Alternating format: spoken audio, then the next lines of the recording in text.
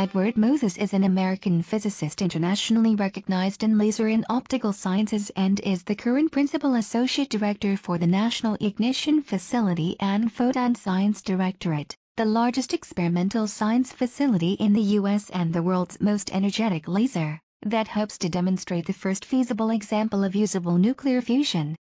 He holds several patents in laser technology, fusion and fission energy, and computational physics. Dr. Moses is a member of the National Academy of Engineering and a Fellow of SPIE and the American Association for the Advancement of Science. He received a B.S. and Ph.D., both in electrical engineering, from Cornell University. Please welcome Dr. Ed Moses.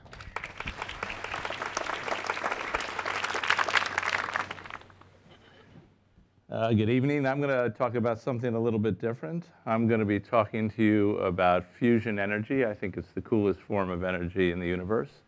And I also am going to talk to you about how we do it using lasers. And because of that, we call it laser fusion energy, or LIFE for short. And I think it could change everything. And hopefully I'm not the only one who thinks that. Recently, Steve Hawking, who's a famous physicist, famous thinker, philosopher, was asked what is the most important scientific or technological advancement that he would like to see in his lifetime. And he said he would like to see fusion energy made practical because it's inexhaustible, it's carbon-free, and it would change the whole view of global climate warming. What more could you ask for? But one of the problems is few people know what fusion energy is. And when we talk about fusion energy, we don't mean nuclear fission energy or nuclear energy as we have when uranium nuclei are split apart. We get energy out, we get some other stuff we might not like to get out. We're talking about nuclear fusion, where we actually take the nuclei of hydrogen, as in water, put them together at high speeds, at high temperatures, get out all this energy, and without having the byproducts that we don't like. And the thing that I really like about fusion energy, besides that it's so clean and cool, is here's another view of the Hubble Deep Field Space Telescope that Alex was showing you, except when I see it, I don't see the universe expanding. I don't see dark energy and dark matter. I see billions and billions of galaxies that are burning hydrogen in a fusion way. And every single photon of light that we get from space, whether it's night or day, comes from fusion. And fusion is the natural source of energy of the universe. It powers our universe. It's clean. It's reliable. Every day in every way, you know the sun's going to shine. And this is what we want to do in our field. And the question is, if it's so good, why don't we have it? Could we find a way to build a miniature star on the Earth? One that we could use to power our civilization's future? And the answer is, I think we can, and I'm going to be talking to you about that in the next 15 minutes and 25 seconds. And when we get through with it, I hope it'll change your collective future of the possibilities that we face. This is the NIF. It's at Lawrence Livermore National Laboratory, just east of San Francisco and south of San Francisco. It's the world's most energetic laser. This is where we're trying to build a miniature sun. So before we go on to that, I want to talk about the energy problem. You know, when we look at this picture, we can see a lot of things. You know, this is the hydrocarbon world we live in. We're looking at a coal-fired power plant. It's putting out enough energy for a little bit more than San Francisco. But the fact of the matter, when I look at this, I don't see an energy problem. There's a lot of coal in the world. This is the problem. You know, when people talk about energy, it's really the three E's: energy, economy, and environment. You got to put that all together in order to understand the problems we face and the solutions we deal with. If you look at coal, we have enough to last forever, and then forever is hundreds of years. If you look at it in the context of the environment, it changes your view of everything. If you look at oil in the context of the economy, it changes your view of everything. We have to think about this as a troika that we find a common solution to. You know, energy fingerprint of humankind really shows up in this famous NASA picture, but again, I think it's slightly misleading. When you look at this, you see, you know, the United States and Europe lit up really well. You see India looks pretty well lit up, so does certain parts of China. But the fact of the matter is that the energy intensity of both India and China, big population centers, over 2 billion people, is probably 10 or 15% per capita of what we use. When you look at Africa, you only feel fear, right? There's nothing. Those people are coming on board and want to have a better standard of living. And the way they're getting it is building coal-fired power plants. In fact, right now, about 100 big coal-fired power plants per year are being built worldwide. That's a pretty scary thing when you think about it. So that's where we're going, and what we're concerned about is the environmental part. When we look at this picture, people talk about the oceans, they talk about the ice caps, they talk about warming. This is sort of a situation that's really reaching a critical tipping point. Most scientists think that in the next 40 years, we have to remove most of the carbon that we now have.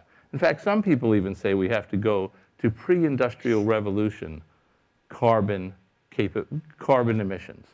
That's a huge problem when you think ahead to 9 billion people. What are the solutions that people propose? People propose carbon-free things like hydroelectrics, renewable energy, nuclear energy. Some pretty hard things to do, carbon sequestration, where you actually take carbon out of the atmosphere, out of the flues that we are burning it, make it liquid, pump it back underground, keep it there for a while. They also talk about low-impact lifestyles, energy efficiency. The fact of the matter is, when you put these all together, as a scientist, as an engineer, these don't cut the cake for everyone, everything that's going on. They'll be a part of the solution, but they're not going to be a whole solution. So the question is, what are we supposed to do? Now, I think our city is a great example, the city of San Francisco, of the problems that the world faces. It's a small city. It's about 1 million people. It's fairly energy intense, but it's more and more a typical city. As people move to cities all over the world, populations of 1 to 3 million, like the Bay Area, are growing and growing. And you have to realize we're a carbon-based city. So the question is, if we stay here, where is it going to go? And when I look at this, I want to try to remove the boundaries of our imaginations of our future and think about another possible solution. One in which, we would power this city for a year, 1 million of us, with 150 gallons of water as fuel. Most of us spend around 200 gallons a day on water. Okay, what about if the waste product was helium? And for the whole city, we've made about 1,000 toy balloons of helium as our waste product.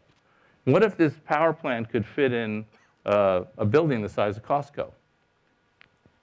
And what if we built one of these, we could put them everywhere? So they could be local, they'd be safe, they'd be capable of changing sort of the equation in a fundamental way. This is what we're trying to do with the NIF. And this target that I'm showing you here, and I don't know if you can see it because it's so small, that I'm holding up, is the miniature sun that we would like to build that would do everything I just said. Now, we need more than one at a time, but I'll show you how we do that in a long time. So this is the goal of our thing, to get fusion in the laboratory and then make it a part of our commercial world. So one of the things I wanted to talk about is, what does the NIF look like? So this is kind of a different thing. The NIF is a really big facility. Let's see if this comes up. Yeah. Hey, let's have a round of applause there. So when I go to the NIF, I always feel small. I feel small by the idea, and I feel small by the facility. And now I feel small at being in this planetarium. But that's what the NIF looks like. So this is not a cartoon. This really exists. And if you go inside, this is one of the laser bays. And these laser bays are kind of interesting. If you look over there, you can see one end and go wrapping around and see the other. This is around 400 feet long, which is a little bit smaller than this dome. And we have 192 laser beams, and they all go to this target chamber. This target chamber is around 35 feet in diameter. And you can see those beams. I just think this is so amazing from where I'm standing. Anyway, it's actually better than real life. Anyway, coming down into the target chamber. And if you go inside the target chamber, this is what it looks like, right? And you can see at the end of that arm, and left and right don't mean a lot in this place. You can see where that target is held. So it's a big facility, and that tiny little target that we just looked at is in it. And the laser beams, all 192, come onto it, and they heat this up to very high temperatures and very high pressures and make this happen. So let's go back to real life here, come back to me. How did this all work? We already talked. Alex, again, beat me to Albert.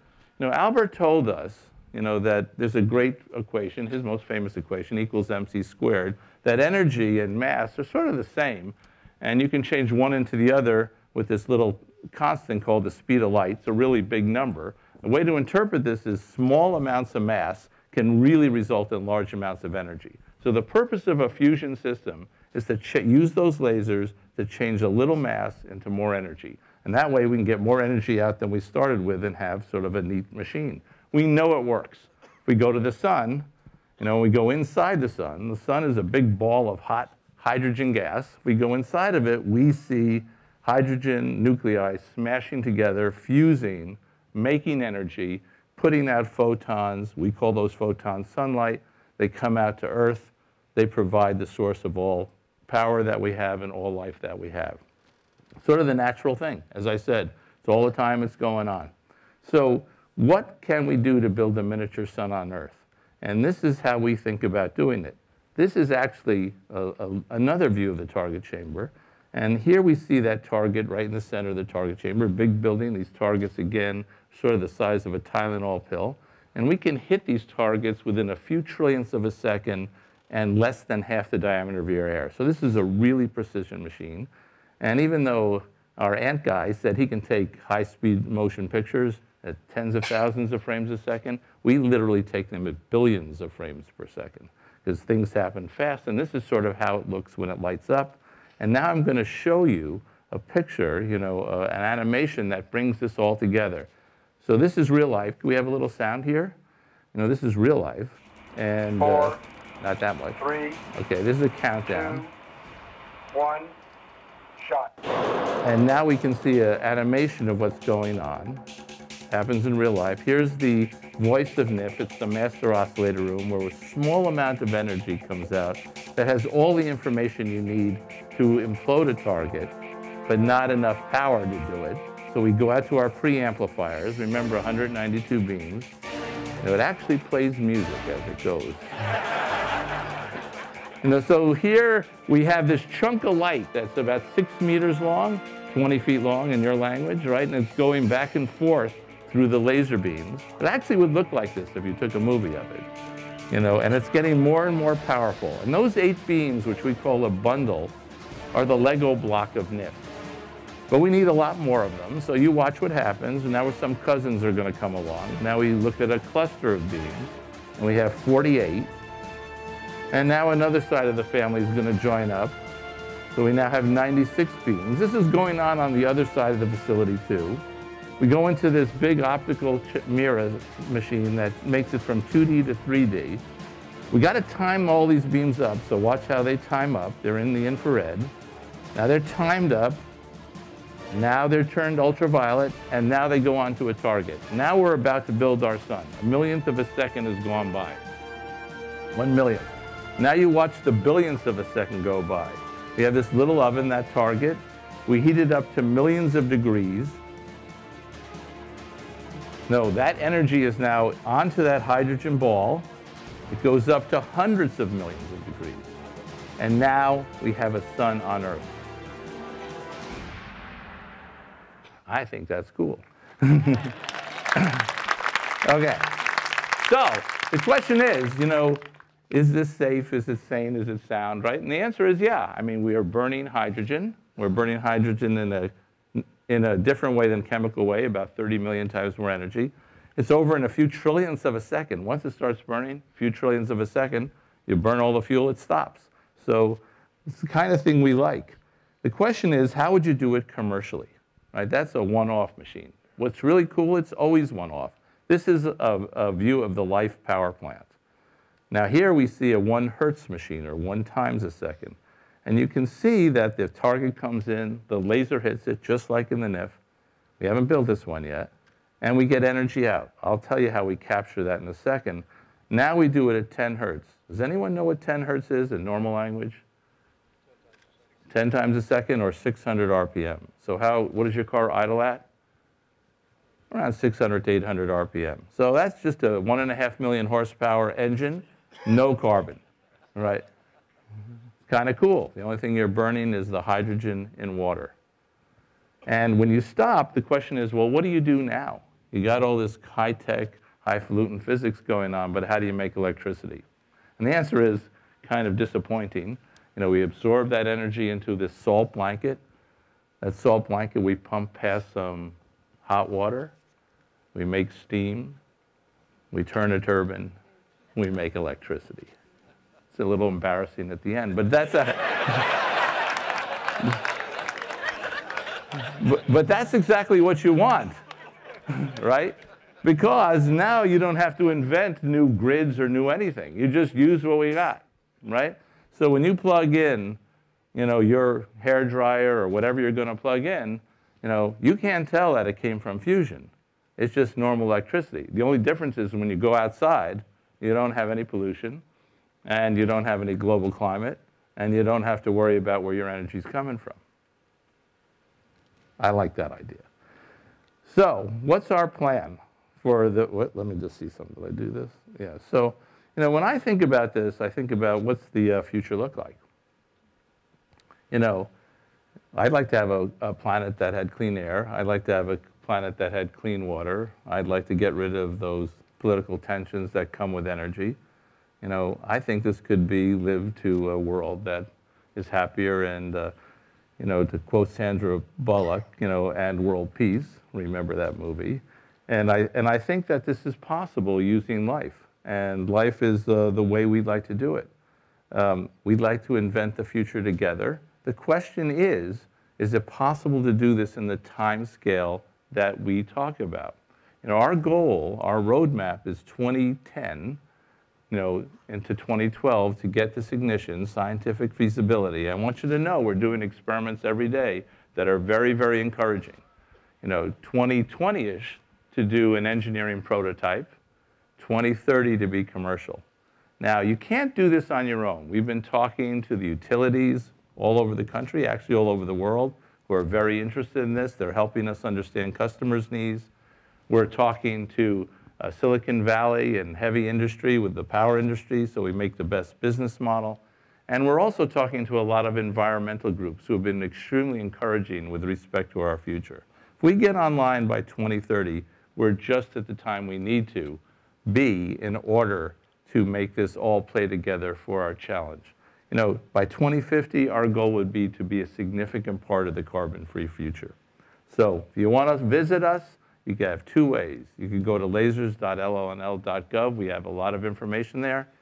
If you want to come out and see us, believe it or not, you can call up our public affairs office. We have tours all the time, and we'd love to have you there. I assure you, it's better in 3D than in 2D, even up there, even though I'm not sure anymore. Anyway, and you know, we'd love to have you, and it's been my pleasure giving you this talk. Thank you so much.